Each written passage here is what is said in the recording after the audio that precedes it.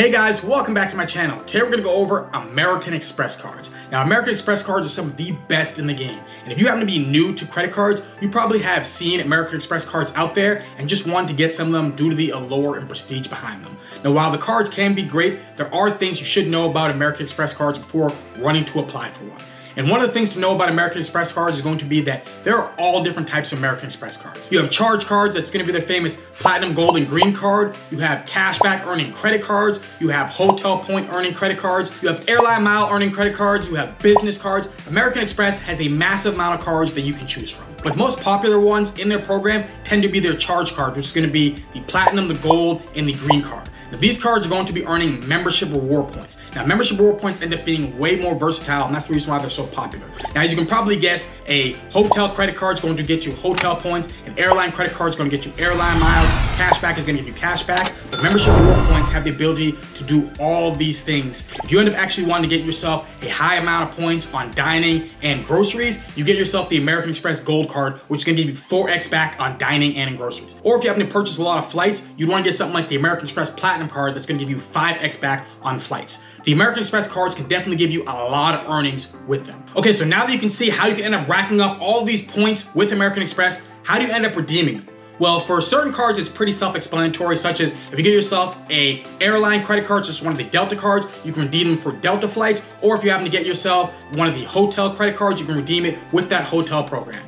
And cashback is going to give you cashback. But if you end up getting yourself one of the membership reward points, as I said earlier, these are very versatile. So what you can do is you can redeem them in a few different ways. One of them can end up being a statement credit, which I do not recommend because you end up losing out on value from doing that. You only end up getting yourself 0.6 cents when redeeming it for statement credit. And if you end up looking at the typical base level for points, it should end up being 1 cent equals 1 point is the minimum you should ever want to get. So that's the reason why you should never redeem it for a statement credit. Now, you can also redeem your membership reward points through PayPal and through Amex and for gift cards, but typically you're not going to want to redeem your membership reward points in any of these programs as well, because you're going to end up getting yourself less than 1 cent per point. So we're going to be aiming for above 1 cent per point. If you can end up getting that, you're at least beating the base level value for your points. So two ways that I would recommend redeeming your membership reward points will end up being either getting yourself the American Express Charles Schwab card, which can allow you to redeem your points for 1.1 cent per point. So if you happen to get yourself 100,000 membership reward points for the sign-up bonus with the American Express Platinum card, using the American Express Charles Schwab card will allow you to redeem those 100,000 membership reward points for $1,100, which is reasonable value as compared to if you end up doing for statement credit, which end up giving you only $600 in value.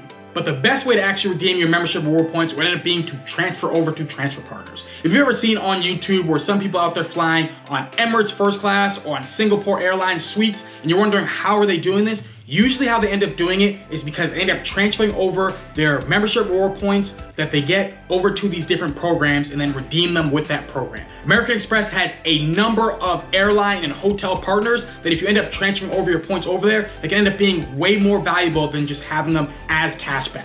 Now, usually with these airline programs, you'd have to fly a lot to actually rack up the amount of miles it would end up taking to get yourself a business or a first class flight. But you can end up racking up so many membership reward points through sign-up bonuses and also through the multipliers that are connected with these charge cards, and then transfer over those points over to these programs and then be able to fly in luxury all around the world for incredibly cheap. Now, an easy way to add into your earnings would end up being to use Rakuten. Rakuten, for those of you who are not aware of it, is a shopping portal that allows you to get additional cashback or membership reward points if you decide to set up your program that way every single time you end up shopping using Rakuten. So if you happen to be interested in purchasing something from, say, Nike, Adidas, or Under Armour, just go through Rakuten, and this will allow you to get additional cashback or membership reward points from actually using their website.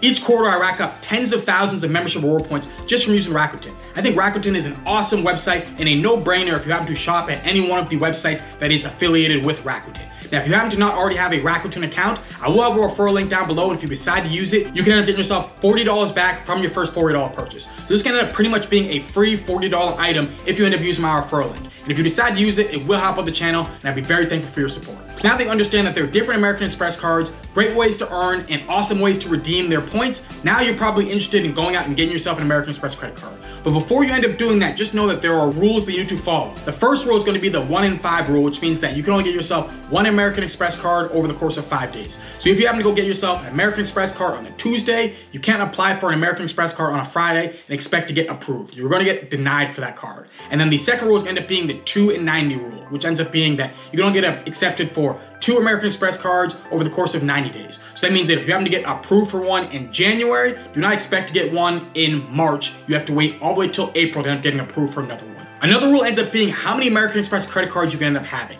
Now, the max I've seen is 5 American Express credit cards. However, for some people, they can only end up getting 4 American Express credit cards. Now, I do not know why some people can have 5 and some people can have 4, but just know the max amount you can end up getting with credit cards ends up being only 5 credit cards. So that means that you actually need to be strategic on which American Express credit cards to actually get, because if you want to get yourself more, you're gonna have to cancel some of the cards to end up applying for other ones to add into your credit card rotation. However, this rule is different for their charge cards. So if you happen to have 4 or 5 American Express credit cards, you still can end up getting yourself the American Express Platinum, Gold, and Green card, and then also the business charge cards as well. Now, as awesome as American Express cards are, there is one thing that's the downside about American Express as compared to other credit card issuers out there, and that ends up being their sign-up bonus. They do end up having some really lucrative sign-up bonuses. However, you can only get yourself one sign-up bonus with that card in your lifetime. So if you end up getting yourself the American Express Platinum card and you end up getting the 100,000 point sign-up bonus that's connected with that card, that is the only sign-up bonus you're actually going to get with that card. So if you cancel the card and try to apply for that card 4 years from now, you will not be eligible for the sign-up bonus. So this is very important to know. This is the reason why people say to look for elevated offers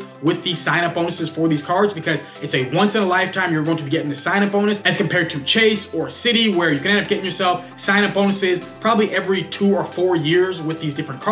With American Express, you get it one time. And the last thing to know about American Express is that American Express does not play around with people who like to play games within their program. If you were doing some fishy purchasing or some manufacturer spend, trying to get gift cards and different things like that with American Express, there's a possibility that American Express can end up shutting you down. Now, first, they'll probably end up clawing back the points that they don't feel are eligible that you have earned. And then later on, if they feel that you are continually doing this type of behavior, they're going to shut you down. Now, with programs like Chase, if you end up getting shut down from them, typically Chase lets you know and gives you about 30 days to actually appeal the reason you end up getting shut down, and that allows you to actually use the points you end up earning with Chase. But with American Express, they completely shut down your account and then you lose all the points you end up earning. So do not play around with American Express. Be honest on your applications and use the cards according to their terms and rules. Now, I know that may seem like a simple thing to do, but there are many people in the points and miles game who like to bend the rules in their favor, and American Express does not tolerate that. But there you have it. That's the information you need to know before applying for an American Express card. American Express cards are honestly awesome. They have great sign-up bonuses and can allow you to rack up a lot of points and miles with their cards. And if you end up using these cards, you can end up flying around the world in luxury for a very reduced price. But hopefully you enjoyed this video. If you happen to be interested in any American Express cards, I will have a referral link down below, and if you use it, it helps out the channel. But if you happen to have any questions about American Express cards, drop it down in the comment section down below and I'll do the best I can to answer it. If you happen to really like this video, then please hit that like button, hit that subscribe button, and have a beautiful rest of your day. Peace.